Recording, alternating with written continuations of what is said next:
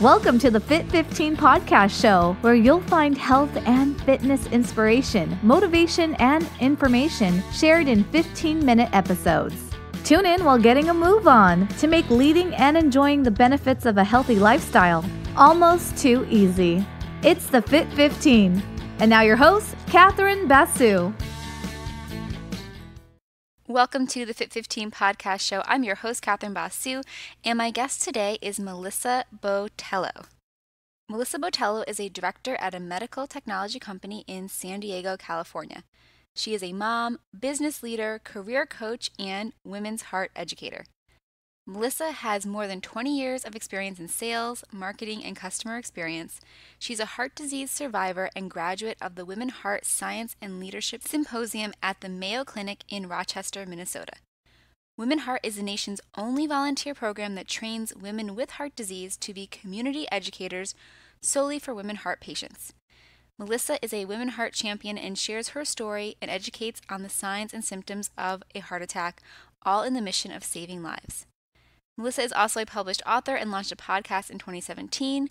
The goal for the Bizwell podcast is for Melissa to pay it forward and share her professional experience and expertise while integrating personal well-being tips into a meaningful experience for listeners. Welcome to the podcast, Melissa. I'm so excited to have you as my guest today. Thank you for inviting me. I'm thrilled to be here. So I mentioned this in your bio that you are a heart disease survivor and that you are a WomenHeart champion. Could you share a little bit more about your story and how you've become involved with WomenHeart and been able to be an advocate for women and help educate them? Sure, absolutely. So my personal story started a couple years ago. I was 48 at the time. Late at night, it was about 10 o'clock, just getting ready for bed, and I started feeling very fatigued, really tired, more so than usual. But again, it was 10 o'clock. I work full time and I'm a single mom. So I just sort of chalked it up as another long work day. But then as I started to get ready, I put my pajamas on, brushed my teeth. I started having some pain in my jaw, really intense, like a burning pain. And I felt a little short of breath. And I was talking to my significant other, and he said, this doesn't sound right. You don't look good. Let's go to the ER. And I said, it's so late. I'm tired. My son was sleeping. I said, if it persists, I'll think about it, but I'm okay. So I really I didn't put all these signs together, and I just brushed it off as overly tired, fatigued. But the next day I just felt like I thought about it and thought, that just wasn't normal. I had never really felt like that before. The pain, especially in my jaw, and just the fatigue, and I was short of breath a little bit. So I did go see my doctor, who then referred me to a cardiologist. Because I have a family history, but all my tests in the office were normal. I ended up, long story short, seeing this cardiologist, and all of those tests were normal, but he just felt like we needed another look to see what was going on. Sure. Although he sort of approached it as more of sort of checking the box, like he didn't really think there was anything wrong, and doing it more to pacify me. And long story short, found out when I went into the operating room that two of my main arteries were more than 90% blocked. And I ended up having 2 heart stents put in to keep those arteries open from closing again. So that's sort of where my story began. And it took me a while. Yeah, it was a little overwhelming. Well, I can see, you mentioned that you think it's, really important that women need to advocate for their health, because if you didn't have you said that physician did kind of, do that to help you check the box, but if you hadn't asked, maybe he would have kind of not gone and taken that step, right? Yeah, absolutely. I'm positive of it, because he really did, went through, we did some non-invasive tests, and they all came back normal. And I just sort of persisted and said, something happened, something was different, the way I felt that night. So I definitely chalk a lot of it up to just sort of being persistent. And now I'm involved with, you mentioned this organization, it's called WomenHeart.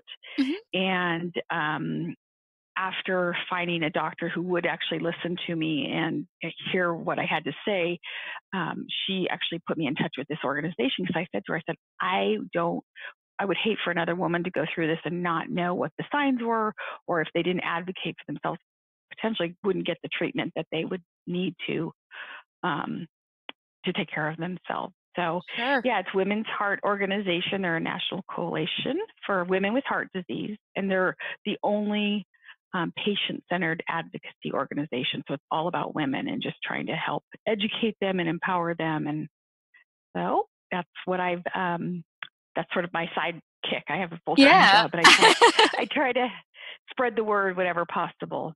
Well, that's good. Like you mentioned in your bio, just being able to pay it forward and help others, right? So, Yeah, absolutely. Because there's so many women. I mean, if you ask women, including myself prior to this, what disease are you most afraid of or think that, is most pertinent to women? And most people will say breast cancer, right. which, which breast cancer is really prevalent, but more women die of heart attacks than breast cancer. It's Mhm. crazy. Mhm. Yeah. You think is that because the lack of knowledge maybe and not knowing the signs and For perhaps sure. or I think that's part of it. Definitely not knowing the signs, dismissing what you're feeling. And then even with healthcare providers, it's something that, they're very aware of what a heart attack looks like in a man. But if you're under a certain age and you're a woman, they just don't associate it as potentially a woman having a heart attack. Sure. So I guess maybe the first step is asking your doctor if you're at risk, right? What are some of the questions, or what are some of the risk factors that might be something to think about, whether we've talked to our doctor or not?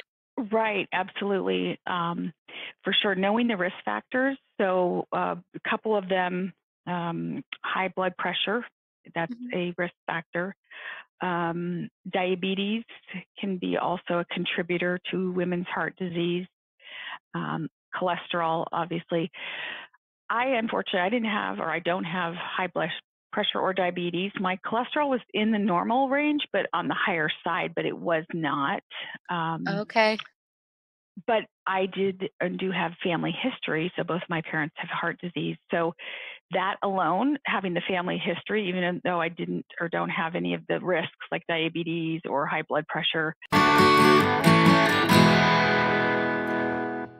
Hi, friends, it's Catherine, and that sound is your halfway point reminder. If you are joining us and going for an out and back walk and just have 15 minutes, you'll want to turn around now. All right, back to Melissa. Was enough to put me at risk. And so I think those are the questions to ask. And if any of your listeners want to go to the WomenHeart website, they have a long list of the risk factors. But I would say, again, talk to your doctor. And even if you don't fall into those groups, if you have family history, that's very significant as Mm-hmm. well. Oh, for sure. And then Yeah. what are some of the signs of a woman's heart attack versus a men's, which we might think about more?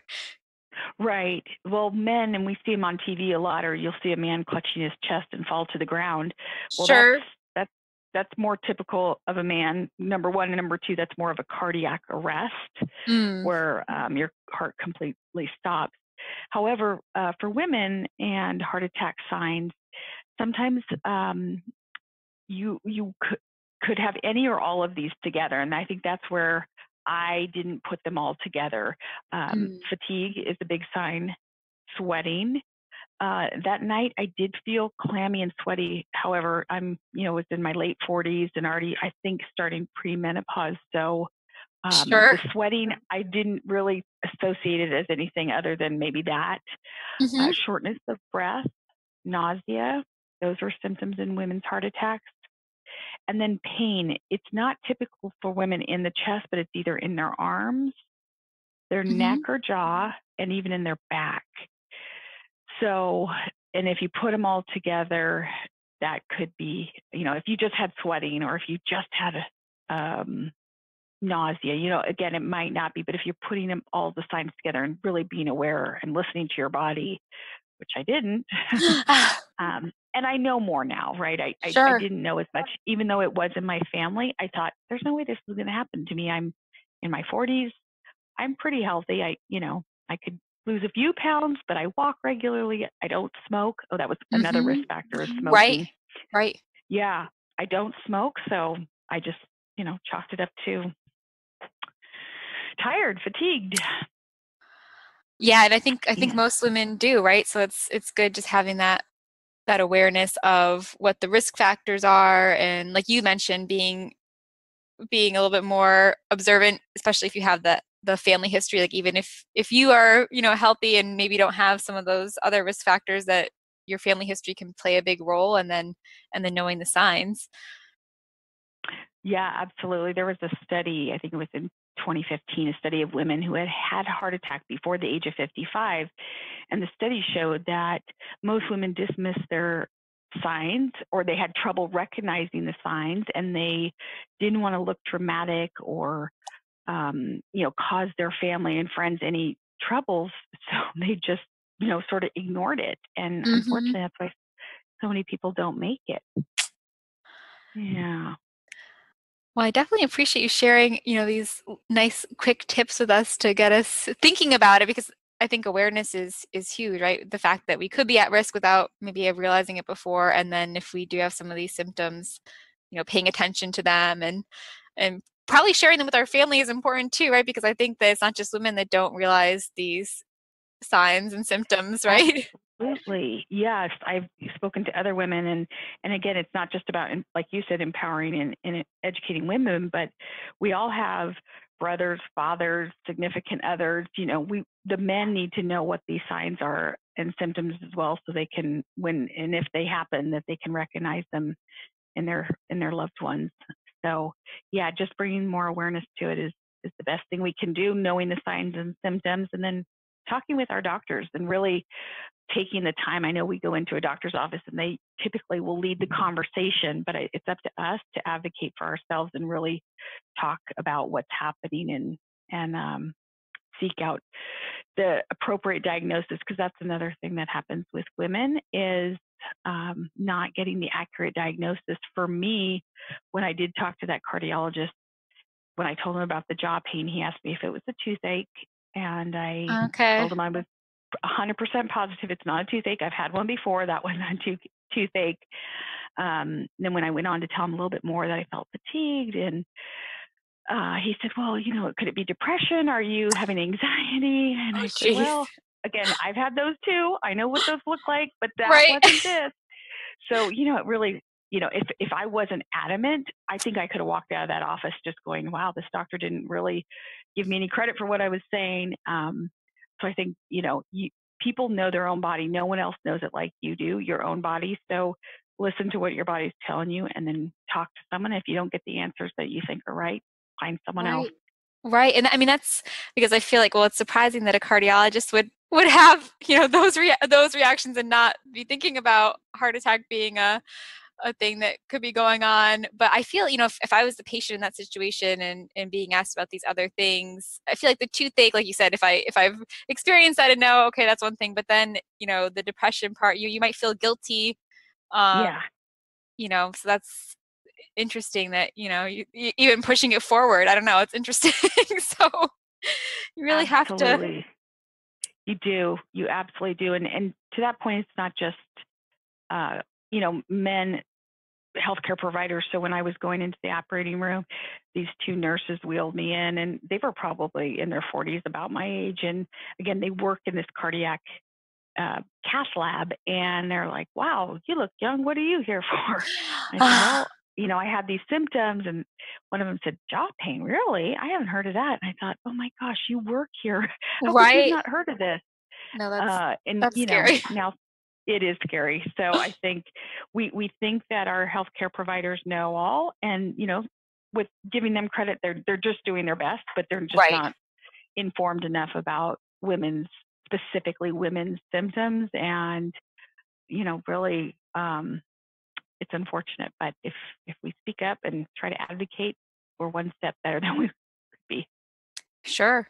And maybe giving them some credit, it's probably the percentages, are probably skewed towards people who, aren't as young, or, aren't healthy, and so it might be that's what they see, more regularly, but also probably because it's not being screened very well too, right? So I guess it goes both ways.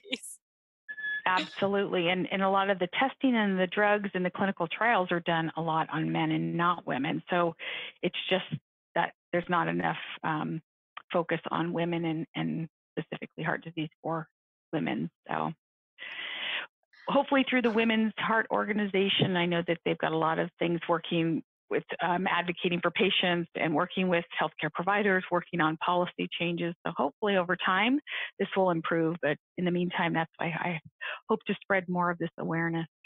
Yeah, no, absolutely. Well, I really enjoyed having you share just this, cursory, getting to know more about WomenHeart and, being able to learn about the signs of a heart attack and things that we should be aware of. Where else can people connect with you, Melissa, just to keep up to date with you? Because I know in addition to your work with WomenHeart, you have a podcast that tries to integrate the importance of wellness, which I'm sure my listeners would want to check out as well. Oh, yeah. Thank you. I appreciate it. So you can find me at bizwellpodcast.com. I've got that. It's on iTunes or at www.mbizwell.com. Awesome. I appreciate you having me on today. Thank you so much. Yeah, thanks so much, Melissa.